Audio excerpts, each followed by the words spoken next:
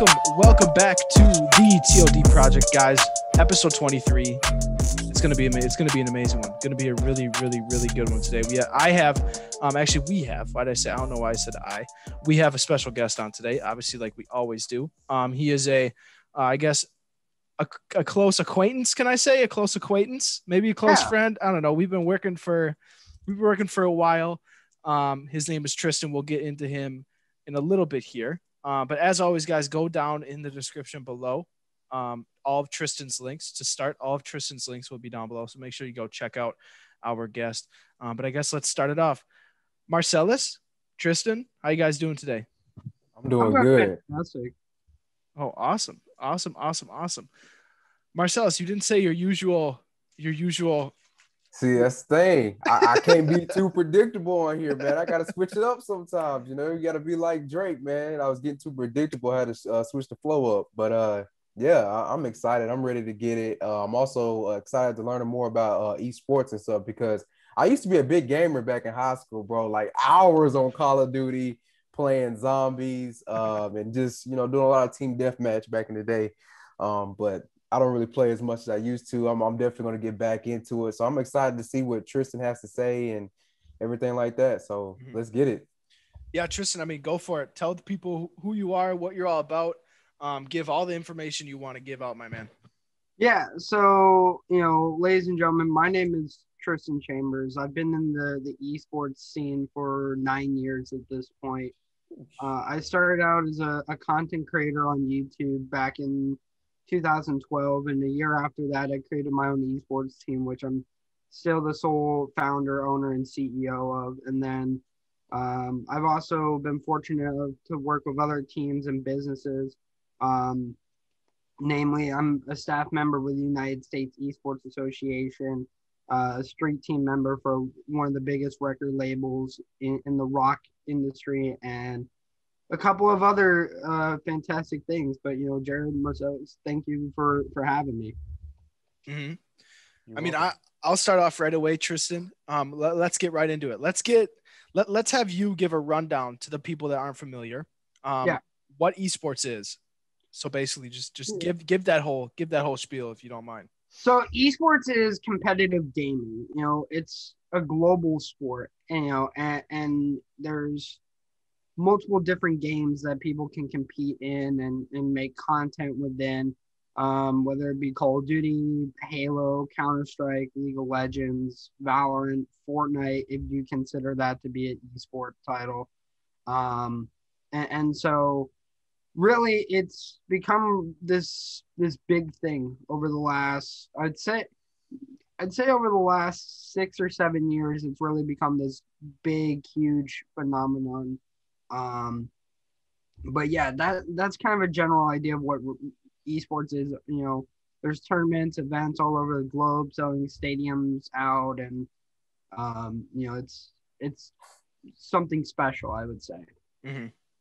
100%. At least for me, I've been in esports for about, I think, designing in esports for close to 5 years now. And for me, I saw esports as initially like a way for that casual gaming hobby to become a career, you know, especially when it was in the start. Obviously there's some skepticism around it, but for those hardcore gamers, they saw an opportunity to be like, hey, like, I know I'm good enough. Let me get signed by a team. Let me get a salary with this. Let me compete like I want to compete, you know, especially like early starting out, seeing this as a possible industry to lay myself up in. I saw a lot of opportunity in it as well, since it's in such an infancy. So that'll kind of transition into my next thing.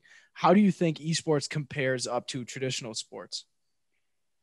So I think that there's a lot of different things now that compare traditional sports to esports. You know, I think for a long time, the industry was trying to stay away from that, you know, and kind of be our own thing.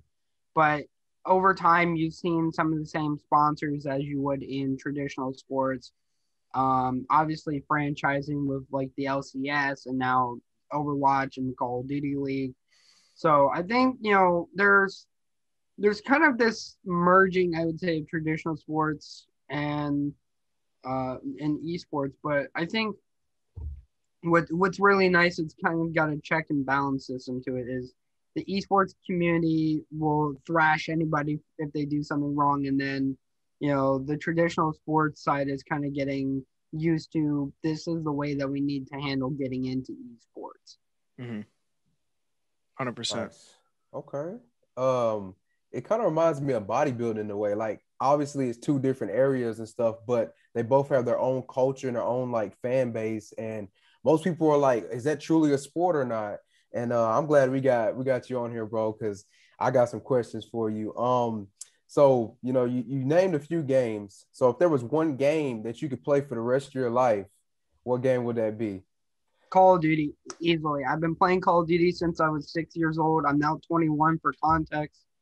So it's just that's the game of choice for me. If I'm not playing Call of Duty once a day or something, then something feels wrong with the world.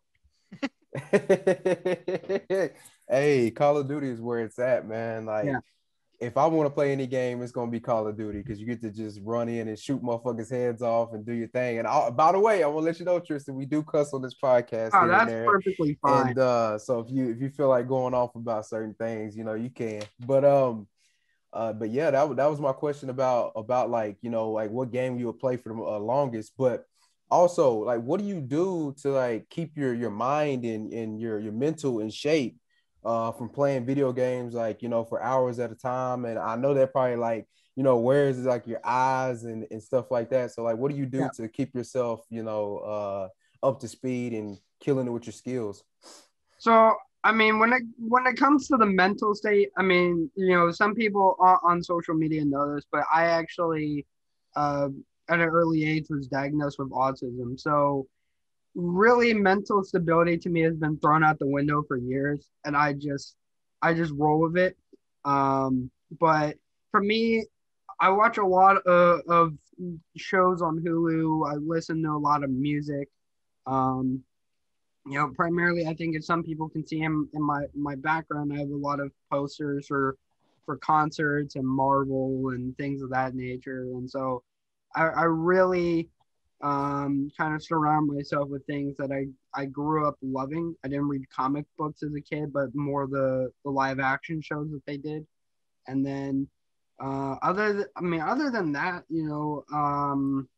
I just try to find little things here and there that help me with that. Definitely, I would say eye strain, though, can be kind of stress. I mean, it's catching up as you get older, because I'm the type of guy who can sit in front of my Xbox monitor and play for 20 hours a day, without any like care in the world.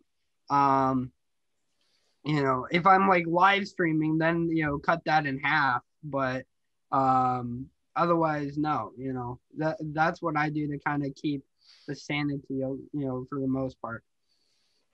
Yeah, I remember like from back in the day, I don't play Call of Duty much anymore because my main friend group, like when I played Call of Duty, were the guys I was with in high school. So ever since college, kind of went away from that, unfortunately. But I remember back in the day, like I totally been there, Tristan. Like I've definitely been able to drop at least 12 hours on a day, with no problem. I know how easy it is to just fully immerse yourself. And like those days, like even just playing, like even if you're on for an hour or two, like you say, like if you don't get an hour in or play it once a day, it does feel like you're kind of, like not really clicked on. Well, even for someone like me, right? When I was in high school, I'd be playing till like 4 a.m. in the morning, knowing I have to wake up at 7. So wow, you're a machine.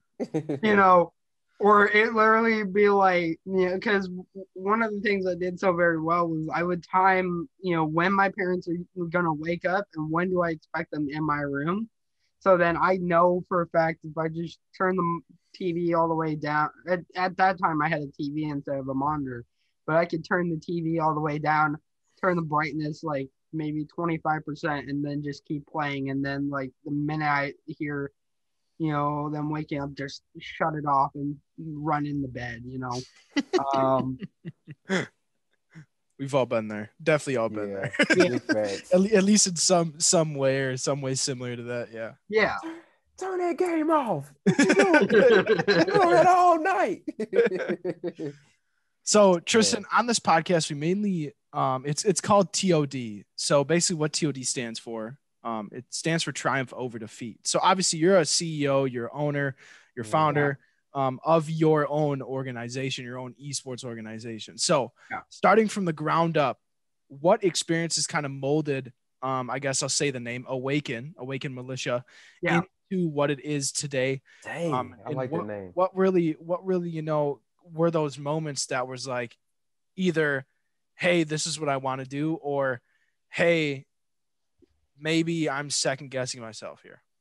Yeah. So for me, the reason I chose that name in the beginning was because my dad had served 20 years in the military. And so for me, I wanted something that could pay somewhat tribute to the military in some aspects. And also just because at the time, mascot logos weren't on the decline, but they all really felt the same: bear, tiger, just animal looking mascot logos. And not to say that those are bad or anything. But for me, I wanted something that you could look at and say, that's fierce and that's like something I should be scared of. And so, the reason I chose the name Awaken is actually in kind of a symbolic meaning, right? When I got into the space, I wanted to give people an opportunity, and I wanted to awaken, pun intended, a new generation of esports or content creators. And so that was that part. And then, the militia, I know that some people look at that, in bad, a bad perspective given how the world's been over the last couple of years. But a militia at its core is a group of people who are fighting for something they believe in or fighting with each other. And so, overall, that's what led into the name. And then we had a really great designer, Dace designer, Derek, and he came up with this really awesome logo. And, it's been with us since, we had him making it, and I truly love it. But that's what really, started Awaken, was that ideal of giving people a place, an opportunity, where they aren't overlooked, and that they know, even for an example, I don't know a lot of owners or CEOs out there who are owners, but then also content creators at the same time, and have been doing that for so long. So when, can you name a moment in, I guess, Awaken's timeline where either the company or the organization has experienced a major setback, or can you name a moment where your company has experienced a major leap into, I guess, achieving the goals that you have set for it? Yeah, I think on the side, I'll answer both of those because I think that those are both great questions. I think a great, leap that we've had is, for an organization of our size, we've managed to do certain things that most wouldn't be able to do. In Overwatch contenders, we played against Immortals. We've been to, I think, every run that we had in League of Legends, both internationally and here in North America, we went to a playoffs. I remember we did upsurge one time and we got first seed in the playoffs. We got upsetted, but it's like, what do you expect? I would have hoped that we'd done well. I think a couple times we came close to getting premiership for CSGO in the UK, which would have been really awesome. I think one of the defining moments for me was when we hit 5 years, right? Because I'd seen a lot of orgs that would die after 1 or 2 years, and at least 5 years in for me felt like, okay, this is great. And then every year since then, I've just enjoyed it. I think setbacks, every org has their own setback. Whether it's players or content creators leaving at not the most opportune time, or internal issues that happen. or unnecessary drama. I think that there's a lot of different things, but I think what, going into the whole, at least my perception of triumph over defeat is not letting that harbor, who you are, and not hindering who you are, and saying, okay, this happened. Let's not forget about it, but let's move on. Yes, sir. 100%. 100%. So Tristin, since you are the CEO, you are the boss, you are the man with the plan. What specifically do you look for when you're want to get a new player in your organization? Like, do they got to have a certain kill death ratio? Do they got to have a certain attitude? Like, what is the whole process? Oh, I think we're losing Marselis for a second. Oh, Marcellus, yeah, you cut out. You cut out. Okay, I see you guys freeze. I was like, oh, yeah. So my internet connection is unstable. All good. But did you kind of like get what I was saying and everything? Yeah. So for me, it depends on the type of person you are. So say if you're a player, I don't necessarily look at stats, because stats aren't an indicator of who you are. Like on Call of Duty, for instance, like let's just say in the context of the player, I have a 1.3 KD. I can consistently drop 50, 60 kill games in pubs, right? Jeez.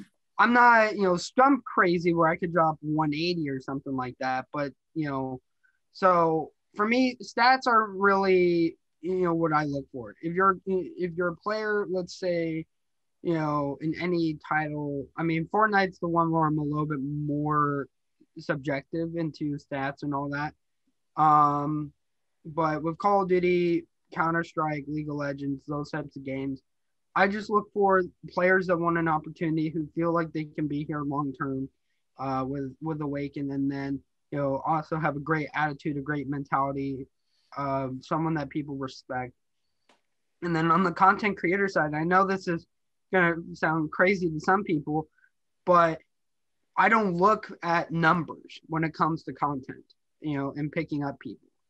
I think that there's been this kind of disingenuous effort to say, okay, if you're not meeting my requirements, you're gone. Or, hey, we love that you want to join us, but you don't fit what we're looking for. And that, to me, as a content creator myself, I never want to do that to someone else, because, I always look at it as, what if I was in their shoes and someone told me that?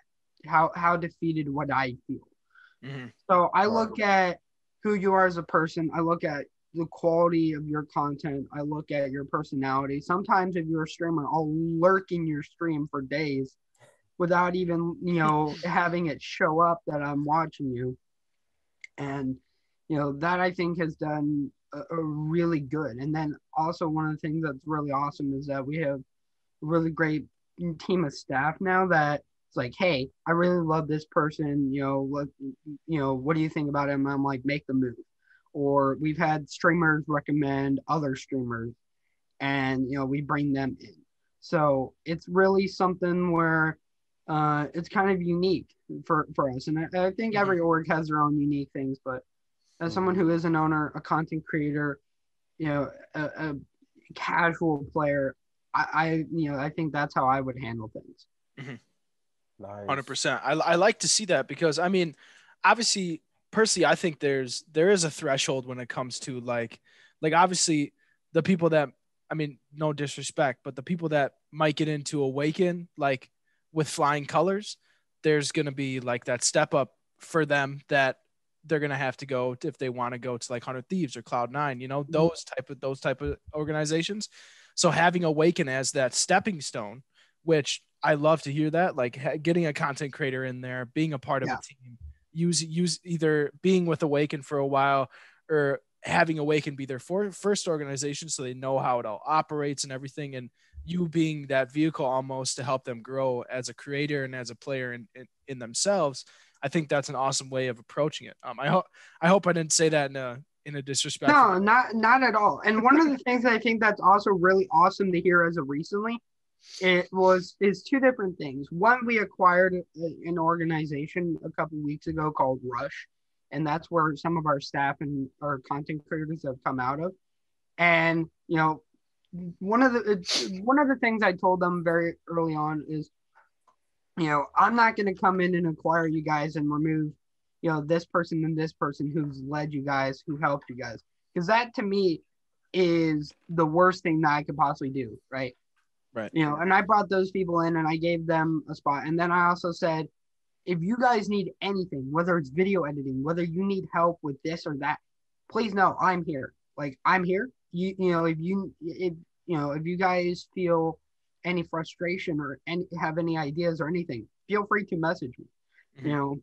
And then on the other end, I think what's also really awesome is that I've had a lot of people coming into the organization from other orgs, right? That some of my staff and other members know from. And, they'll be like, I had a really bad experience with this organization.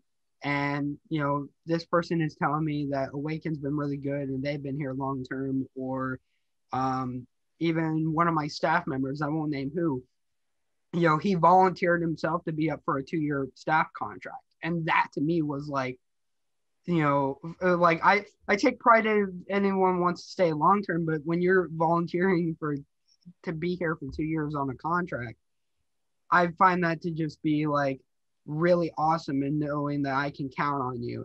And I think that shows the mentality that we have at Awaken. We've had people who are in our group chat who have gone back to 2014 with us. So that's. And another thing I think that's also special is compared to other orgs, right? Say if you leave the organization or whatever, right? I have a policy, and a personal thing within, myself and the org is that you're part of our family, whether you decide to leave, whether you stay with us. We want you in the group chat no matter what, right? So, if you leave the org, say even if you go off to another org, you're still allowed to be in our group chat. Wow. Yeah, most orgs will give that person a boot, like, hey, you got to go. But yeah, man, I like the way you run. I like the way you run business. I like the way that you create an organization for other people to get started and stuff. But I got a question about this, because a lot of gamers, man, they get rage and stuff. And I was going to ask you, bro, have you ever like picked up a fucking console, threw it, or threw a controller at a TV, punched a TV, or anything like that?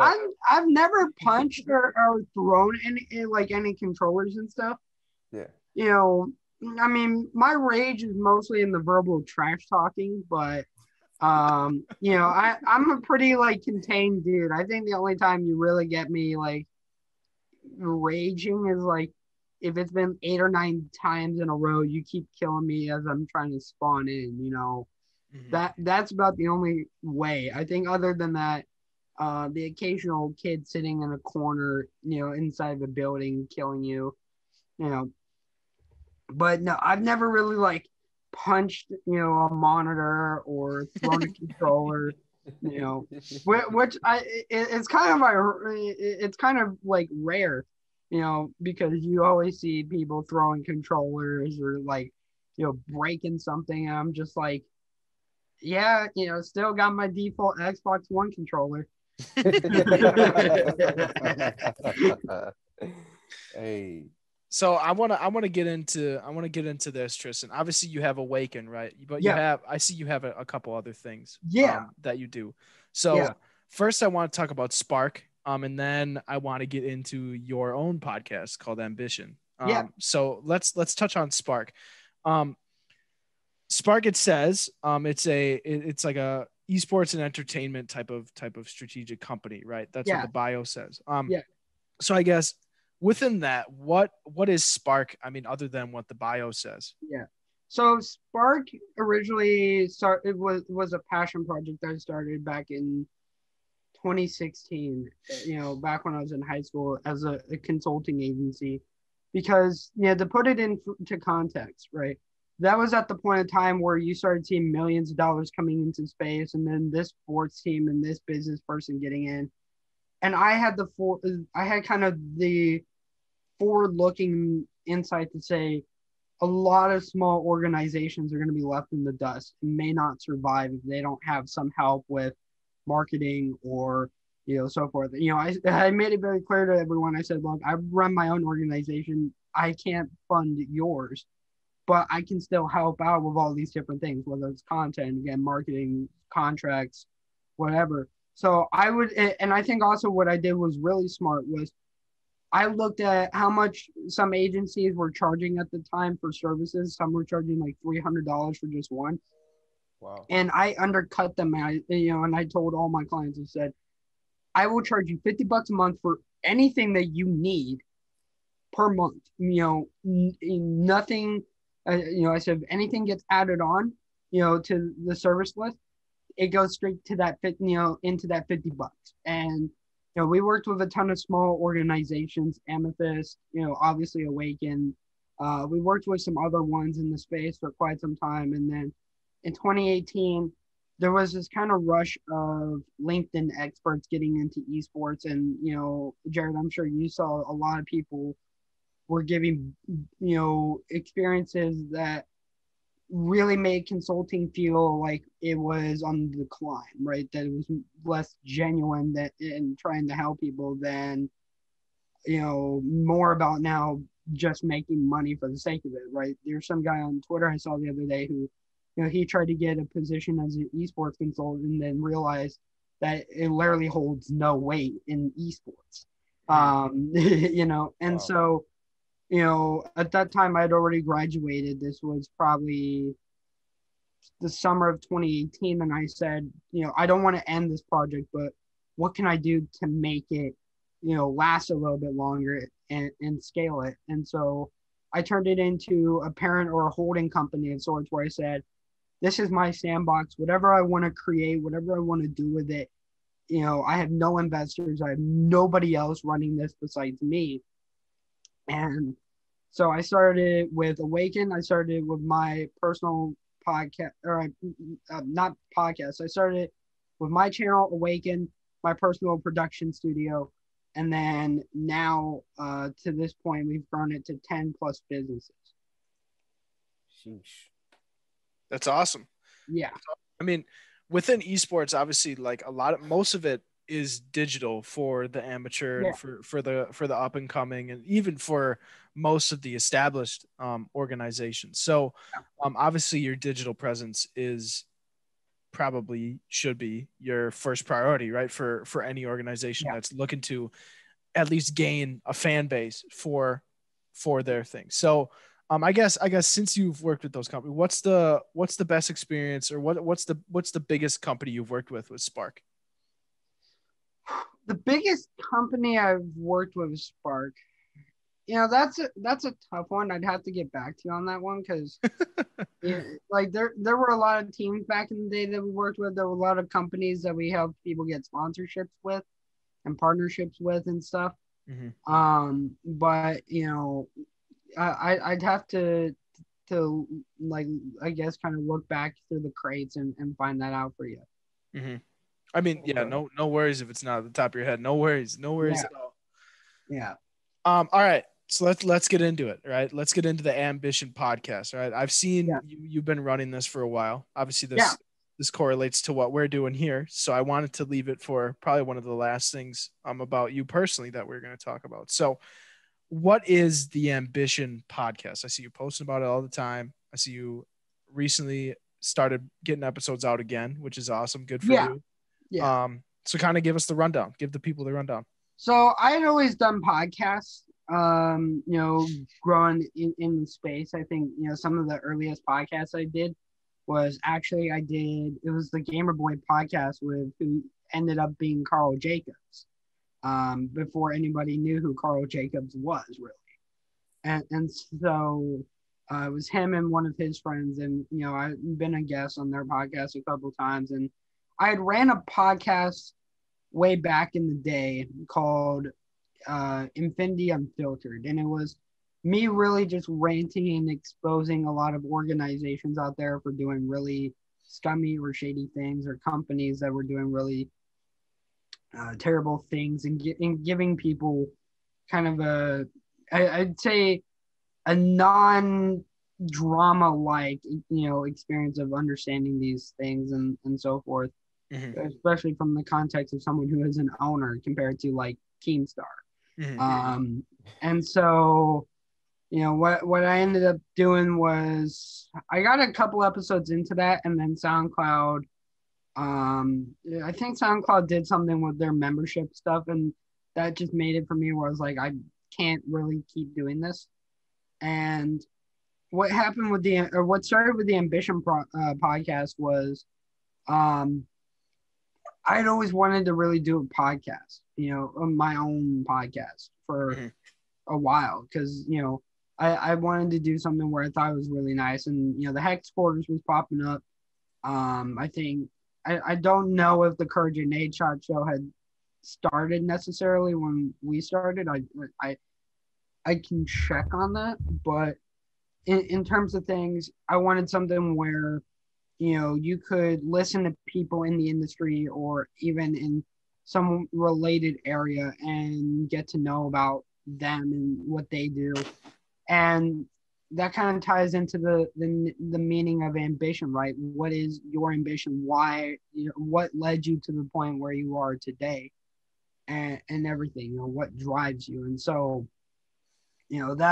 that's what kind of kicked it off. And then I started, doing episodes with people that I personally have known, and even now these days I've ventured out to people that are more experienced in the industry than I am, and getting those people on and this and that, and even getting into sports and music and so forth. And so for me, I think we're 20 episodes in. We've always kind of taken like I think we've taken like a couple breaks at times. And that's really for two reasons. One, to adjust, because the week to week format, I always feel like has kind of been just a really daunting thing to do. And then on top of that, I feel like there's a little bit of suspense that you can leave hanging, like when's the next episode gonna drop? And then it drops with this big huge guest. Like, I think we hadn't done a podcast since I'm trying to think. We hadn't done really a podcast like the second half of the year, and then our first podcast coming back, I talked to the former president of the record label that has a lot of my favorite bands signed to it. So we came out the gates pretty quick with that. But that's what the podcast is. Again, and fun enough, we're on Spotify, we're on Google. I always mock Apple. I used to have an iPhone, but now, like, whenever I talk about where people can find it, I just say Apple Podcast has left the chat. I mean, it's awesome to see you have like some of the guests, like especially Sid. Or no, you weren't talking about Sid. You were talking about Jenny, right? You were talking about Jenny Reader. Yeah.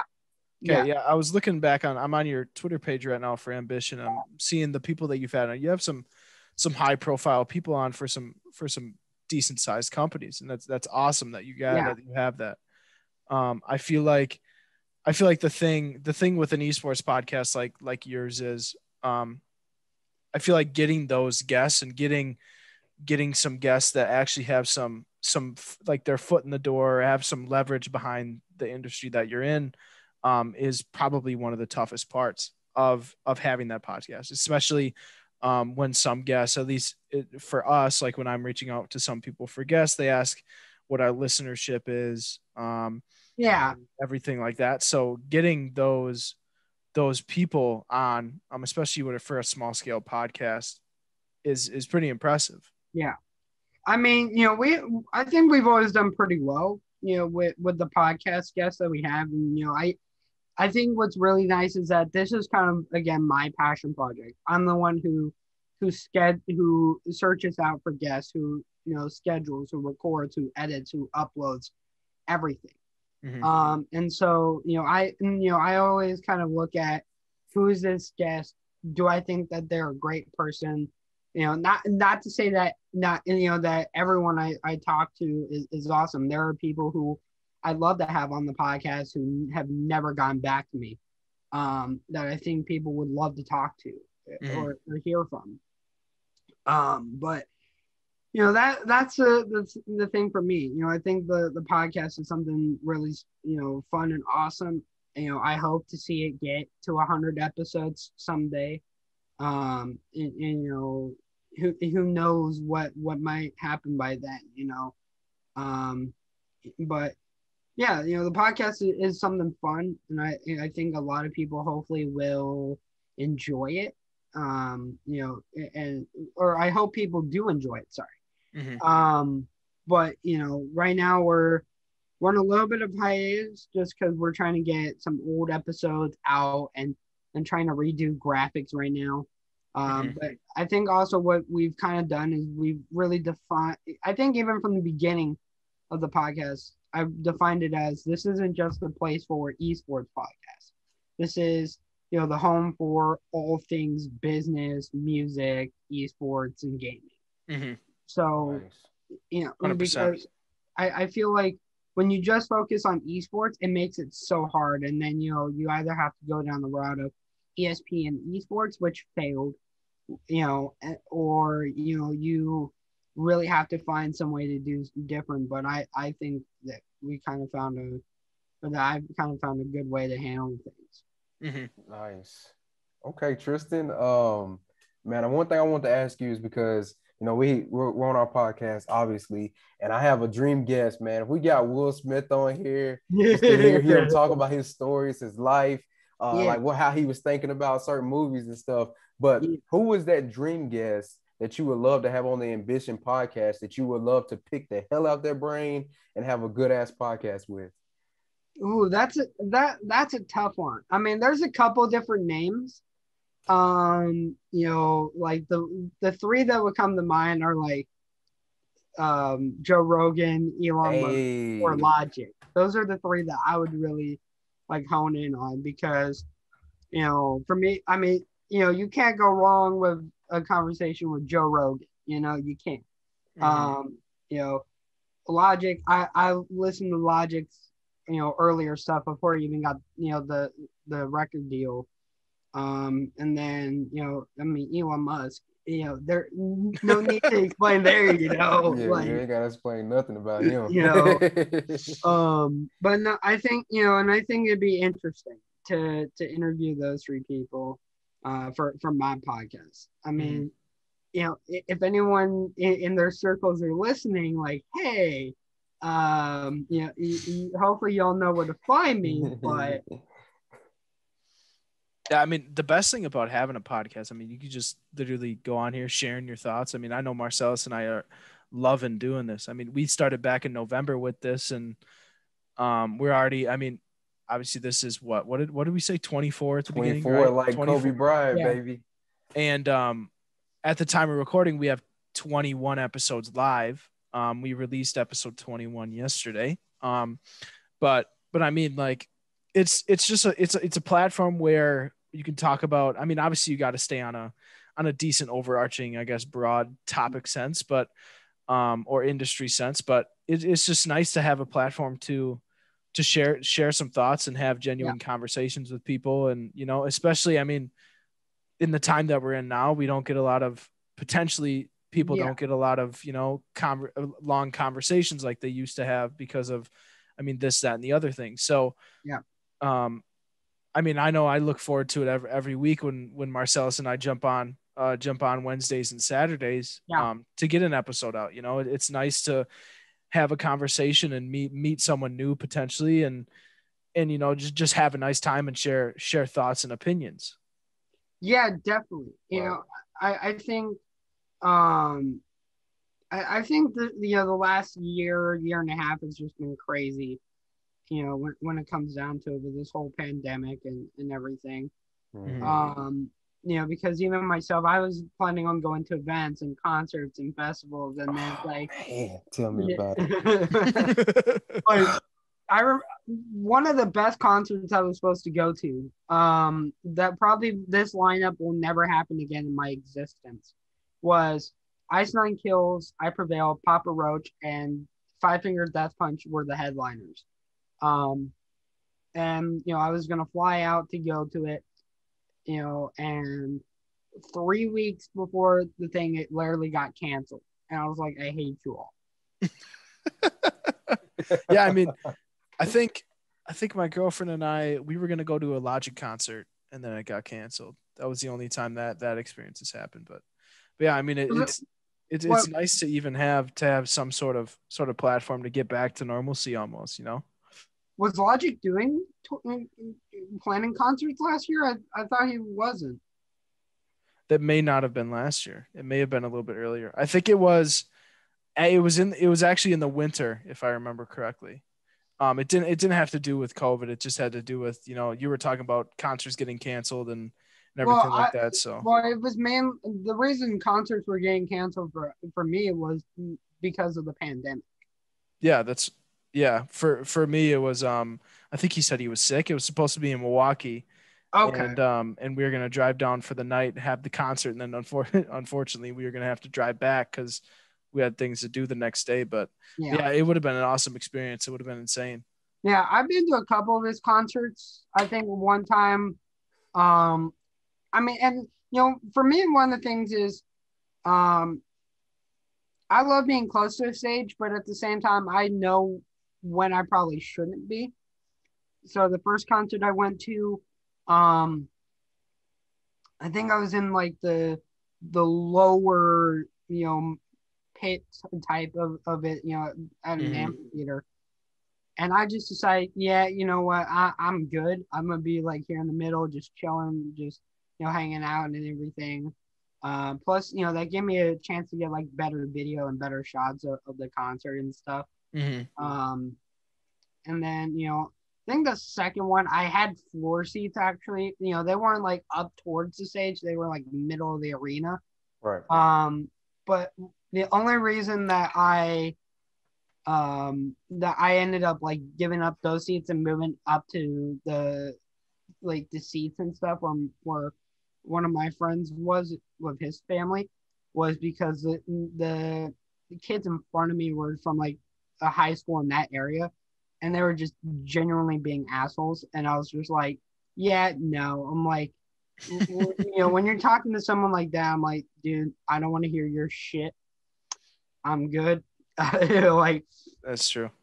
Plus, I don't think I paid that much money for the ticket anyways. I think I paid, you know, I forget what I paid. But, you know, I think, you know, I'm looking forward to concerts, looking forward to festivals, looking forward to all that type of stuff, you know. There's a couple that I've kind of given my pre-signature on that where I'm like, I will be there. Because, you know, because I had some like bands and their management reach out and they're like, hey, we can refund you if you want, or you can save it till, you know, whenever we have our next tours. And I'm like, save it, just save it. And I'm like, email me whenever they're back up and running.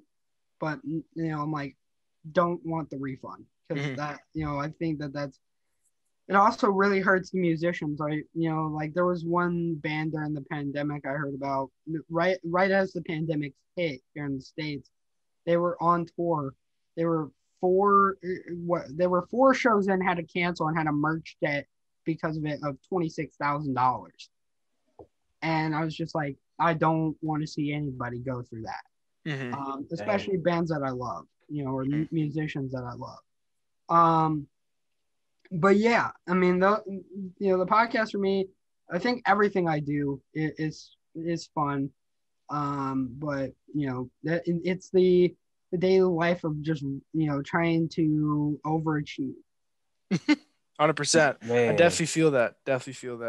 You guys make me feel like I don't get out enough. I've never been to a concert. I've never been to a festival. I lived literally like a few blocks away from Bonnaroo. I don't know if you guys know what that is. It's like a festival in Manchester, Tennessee, out in a big ass field. A lot of artists and stuff come. Yeah. Travis Scott's been there. Kanye West has been there. A$AP Rocky. All these big name artists.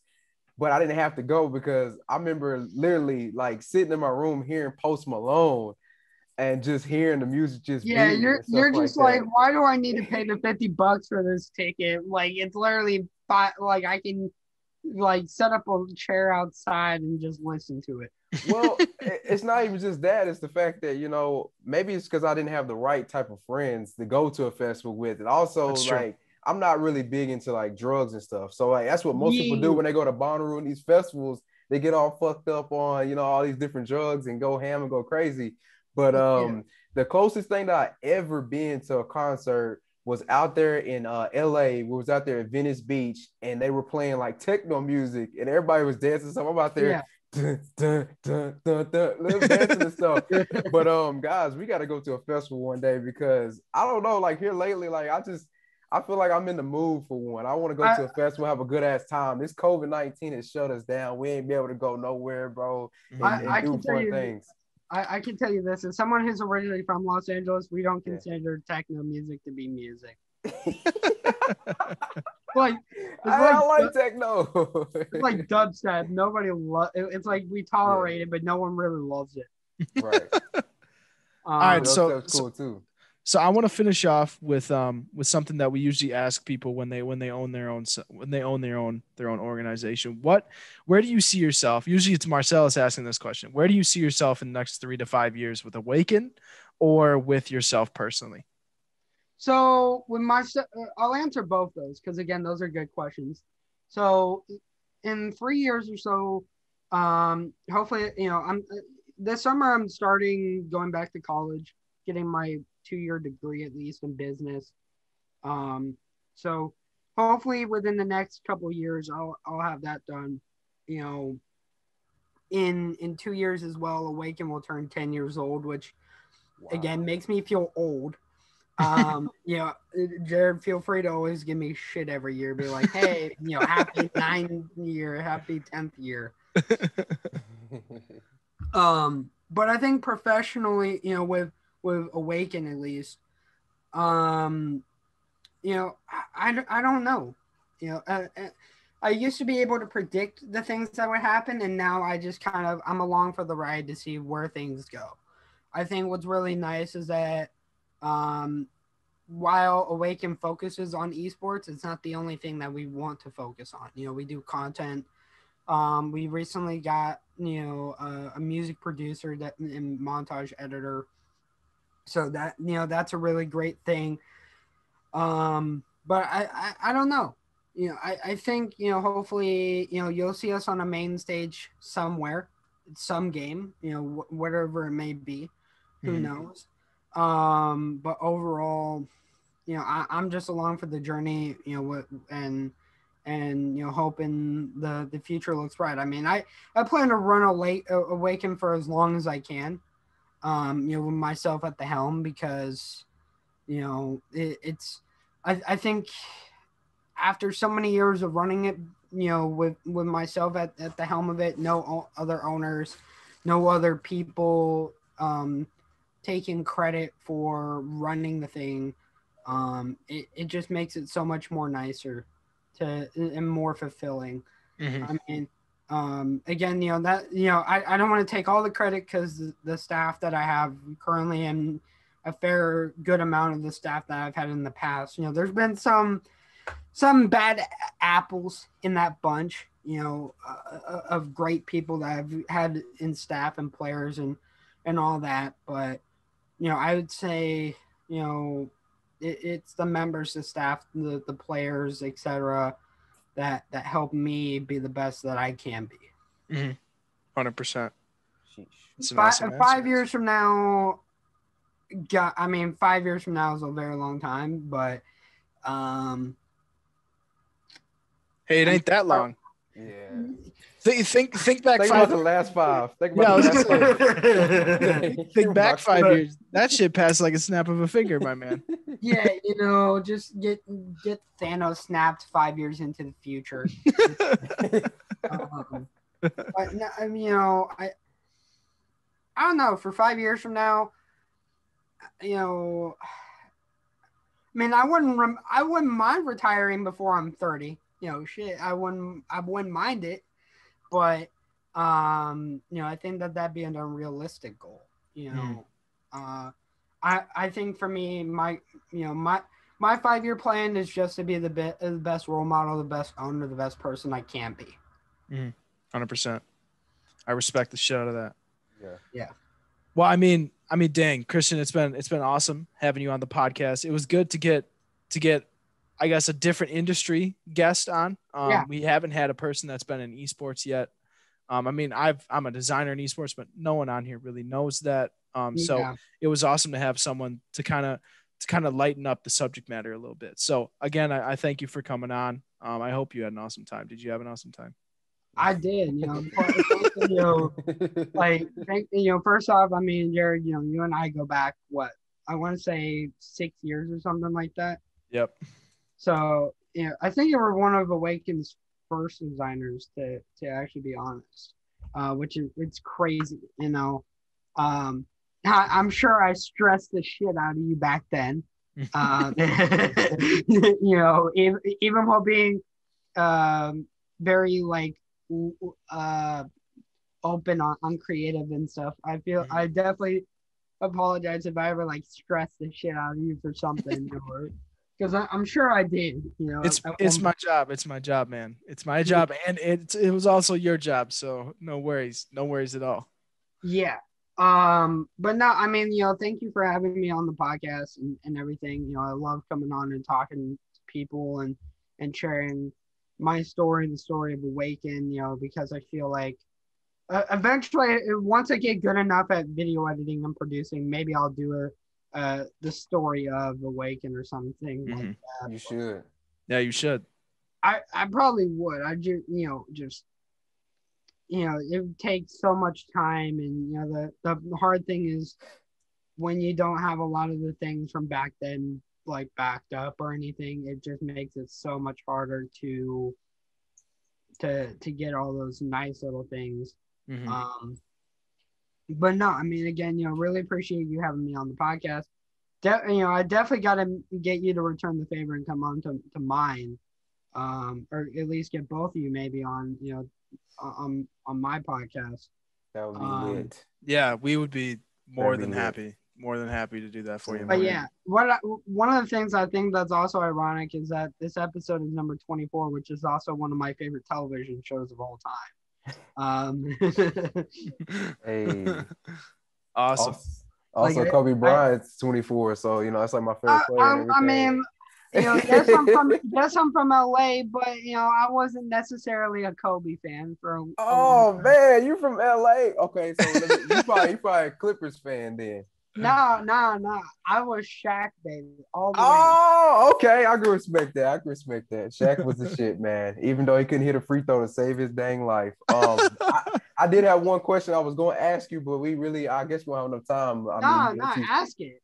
Okay, so gaming is getting advanced as hell, and I was wondering, do you think the game is going to be like that movie called Player One, where people are putting on goggles and masks and they're actually in the game instead of just controlling the player?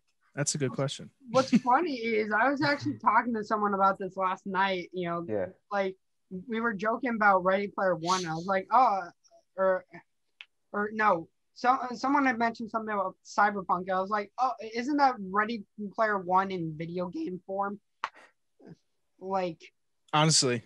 But no, I would love for that to happen, where there's no VR aspect or something like that. Something where you could step into a booth or something, or a pod, or whatever it may be. Maybe virtual reality would probably be the best way to do it.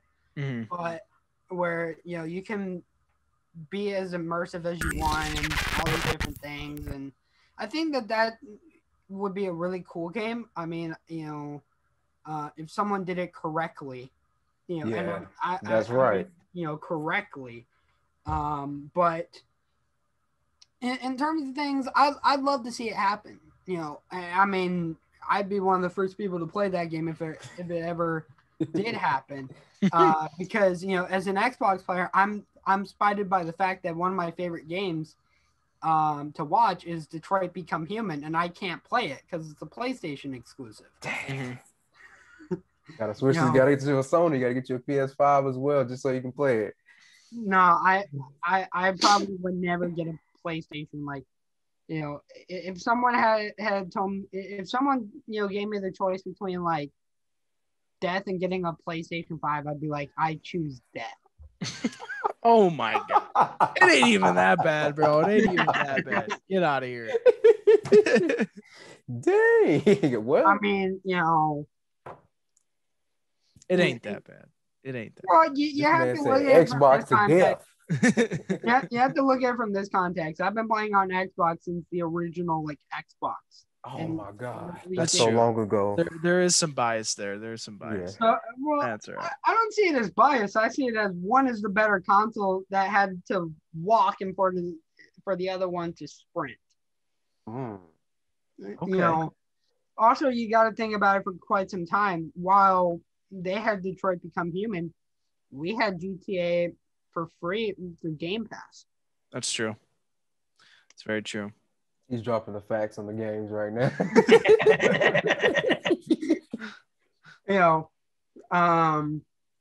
I think one of the other games I played on Xbox that I'm sure some people will either raise me for or say I am an idiot for is I played CSGO on console for many years. Oh, I don't know about that one, big guy. CSGO. So I don't think anyone's ever even thought of playing CSGO on console. I think you might be. I've never heard of that before. You can. I'll send it to you just to show you that it's possible. There's no way. I don't think that should even be allowed.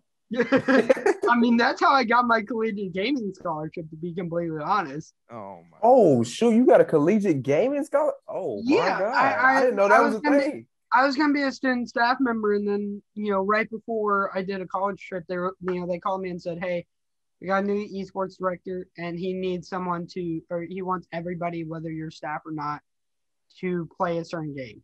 I was like, well, and to put this in the context, this was, again, 2018. I was like, well, collegiate Call of Duty doesn't exist. And I'm like, I'm pretty sure, your university board's not going to let you do this. And I'd have to find players to do it. And, I mean, CDL, the CDL still, or no, not CDL, the Call of Duty World League still existed at that time. Mm-hmm. So getting people to go from semi-pro orgs to a college would be like, what? Like, no. Yeah. Whereas now that's happening because people realize it's probably smart to do it. Because you can get a scholarship for it. They're treating them like real athletes, which is well, awesome. It's a lot of these private universities though that are still going to screw you over, right? Like that's true. That's with anything. The school I went to, I loved it, or the school that I toured, I loved it. It was in downtown Chicago. I loved it. Really great. I mean, again, I was talking to the associate esports director and all these different things over the phone. So, I had, I was pitching ideas. I was talking about what I would do. One of the ideas that I had that I've not seen a lot of people do, and even some people have turned down the idea of even doing, is being a staff member while running a semi-pro org. And then once that person graduates, signing them to a contract with that org. Like, that I feel like if anyone did that, and feel free to take this idea, just know that if I see it, I'm gonna know. I'll know. But no, I think for me, it would have been fun, but my family convinced me to stay here in Nebraska. Unfortunately. Yeah. So okay. Yeah. Well, I mean, I didn't know Marcel was going to bring up another question, but dang, that was a good question. Man, I still got another one, man. I was going to ask you, like, who makes more, esports competitor or a gaming streamer? Oh, that's a tough one. I think it depends on the game. Yeah, depends on the game and the team. I mean, obviously, it depends. Like, let's go like top tier player versus top tier content creator. Right. That's. But not only that, you also have to value in everyone's individual brand value, their likeness, their image. Comparing let's say Crimsix to a top Fortnite player, or maybe it might be the same in some ways, but like it's like comparing from a sports thing. It's like comparing Tom Brady to Trevor Lawrence coming into the NFL. He's like it's not a one-to-one comparison. I feel like it's well, yeah. Sorry. Yes, I jumped the gun. Yeah, it makes sense because No. one of them is like you're really in that shit. Like, this is competitive. Like, this is what we do. We come to shoot niggas up and do our thing. But the other one is, hey, I'm on a stream. I can kind of make it entertaining. I can have fun with it, and so like and there's more monetary dynamic when you're a content creator, right? Because a good example for the CDL, right? A lot of people thought franchising with Call of Duty is going to be a great thing. However, like, if you want to speak your mind, if you want to say your thoughts, even if they're negative of a league, you're going to get fined. Oh, shoot. Like, there's a player, and I'm sure, Jared, you know who I'm talking about, who literally said he got fined more money than what the organization brought in through the entire first season of the franchise. Dang. Yeah, he was broke. Like, they were throwing $10,000 fines at him, or they were throwing fines if you left a press conference early. Like, it was. I mean, they were treating it just like regular sports. Player in their contract, players have an obligation that says if they get called for a press conference, they have to do the whole press conference. That's literally what became like what came of Marshawn Lynch saying, "I'm just here so I don't get fined." That was true. Yeah, that is 100% true. Like, there's an obligation. So yeah, like, if they break contract, they're gonna get fined. That is what it is. But it would be sometimes like calling out like Activision or the studio, get fined, or there were a numerous amount of different things. Like, you gotta think though. Technically, what happened Activision. What happened with Stump wouldn't happen with a normal player, right? And the context of this is that Stump had done it was on a non-related CDL stream on his own personal thing or whatever. Mm-hmm. He ran an ad for Raid Shadow Legends, and they fined him for that, right? Because that was a personal sponsorship that he got on his own time, but because it's made by a mobile developer that's not Activision, they hit him. Damn. Like, he was still. It's all contractual, bro. It's all contractual. I mean, I would love to see what those contracts are like, but I'm fearful of what those contracts look like. As someone who's seen contracts in esports enough times to literally like want to cry for hours about how bad they are, it would not surprise me, because you got to think of it though. Like, if you were working at a 9 to 5, right? You're working at like your office job, and you start slandering your boss, and your boss hears about it, and it's like to the point where it affects the direct performance of the company, or affects people's opinion on the company. You're probably going to get let go, or you're going to get a pay cut, or there's direct correlation to that. Like, I think when players get fined, like especially in real sports, like when they talk shit about like the NFL or the MLB, like that's their literal employer. That's their literal employer. I mean, for me, I look at it a little bit different. Where if someone's talking, if someone who is playing or creating content or so forth, or is a part of this league that if I'm running, say if I'm the commissioner, and I see that you're talking shit, I'm not going to find you. I'm going to say, hey, I hear you. What can we do to fix this? Right? Because finding it only makes the situation worse, right? It makes it go from a less productive and more constructive, approach to, hey, if you say anything, if you do anything we don't agree with, we're just going to hit you with a fine. Yeah, but I mean, it's not people in the silence then, because it's just not the player's choice then. They have to, once they sign a contract, they have to abide by the contract, and if they don't, it's a fine. So like I know. I'm just saying is what what I it would is. do from my perspective. You know, if I Yeah. was commissioner of the league, I wouldn't fine anyone because, how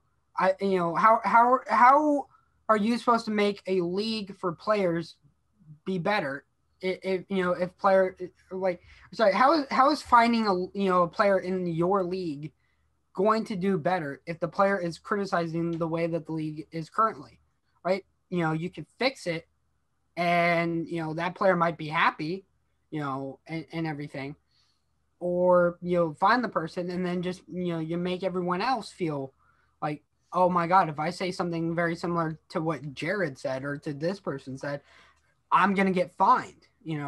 That's true. And, You make a good point. That's how I look. I mean, because especially like as someone who has literally allowed members in my organization to have a voice over decisions and stuff, like your league is your league, your company, your whatever, is because you have people working for you that are helping to grow the company, right? It's as simple as having a town hall meeting on Zoom or something else and going, okay, or a player summon going, look, we know there's issues. We don't want to find anybody. We don't want to have any issues. What are your grievances? What issues do you guys have, and how can we help fix them? You make a good point. You do make a good point. I mean, I come from an aspect of looking at it where it's like, and to tie this all back in, to the original question, right? You don't have those issues as a streamer. All you have to worry about is your revenue, your content. That's it, right? I can guarantee you Ninja is making more money he ever did with Luminosity, or Aeolus and the guys at 1% are making more money than they ever did working at Obey. Because like what Ninja, when he got out of the Mixer deal, got paid like $20 million, I think. That's what was left on his contract. I think they were going to try to get him over to Facebook Gaming. He said, no, I want out, Shroud wants out, buy us out. And Microsoft literally paid both of them $20 million to shut up. Damn. Yeah. That's when you know you good. Well, I mean, they got good management. Don't get me wrong. They got good like agents and stuff working for them. But I mean, in terms of things, it's kind of just crazy. The way things are. I think that, and I always kind of look at it again, from the perspective of I try to create equal value for both a content creator or a player, right? Coming into even my organization, I tell people, if you're thinking about that you expect a salary coming into my org, you're not going to get one. I literally just posted something about this on Twitter the other day where, what was it that I said? And I'm surprised that I didn't get a lot of people actually reading this, because I felt that the context of what I was trying to say actually made sense. Let me see if I can find it here. What I had wrote was,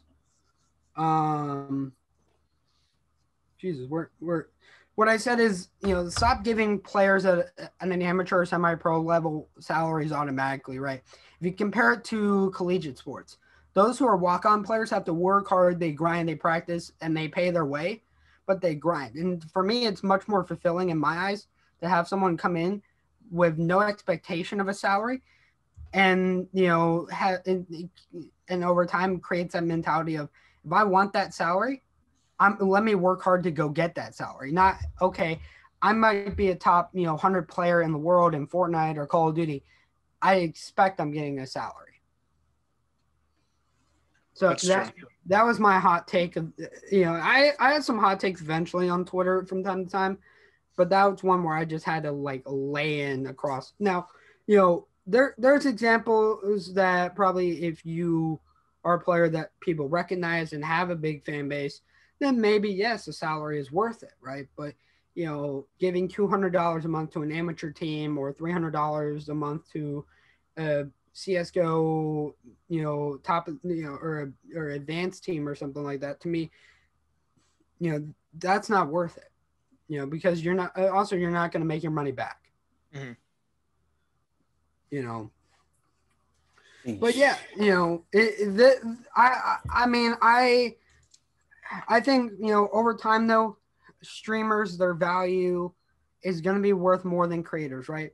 You know, even Nate tried to said that if Scump were to retire and just go to making content, he would be more he would be like more he'd be better off. Financially, he'd be better off now, or better off later if he was a content creator than he is. Well, not even that, but like, so like, for instance, right, when he did his first stream back, making more.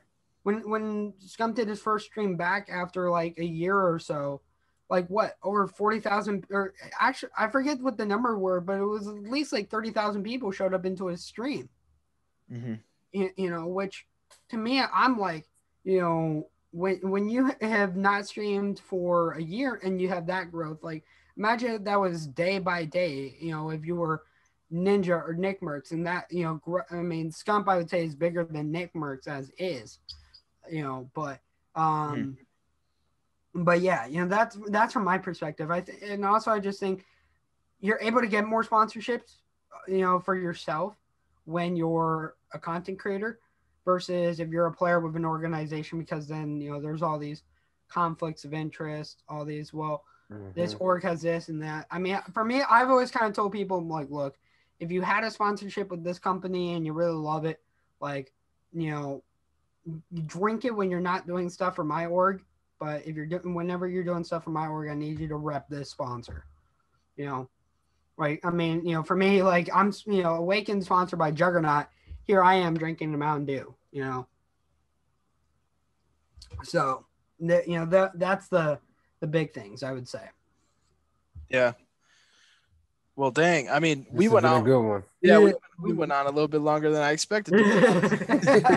Yeah, I mean, I felt the intent, the tenacity, like raising up too at the end when you guys are going in about the fines and stuff. I'll just sit back, just watch it. Like, yeah.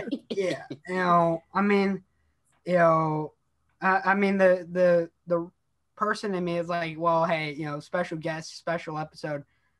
Why not make it a little bit longer, I guess? You know, that wasn't my intention, but hey, like we can spin that, I guess. But yeah, I mean, in terms of things, you know, again, you know, I appreciate you guys having me on and everything. 100%. Marselis, why don't you hit us with the intro and then we can close it out, or the outro? Sorry, outro. Why did I say intro? All right, guys, that was episode 24 of the podcast. Look, go ahead and follow my guy Tristin on Twitter, Instagram. Tune into his podcast, Ambition Podcast. Also, give us a like, give us a comment below, subscribe, and make sure you guys are ready for the next podcast. It's gonna be fire, just like this one. And yeah, guys, we'll see you in the next one. Peace, y'all.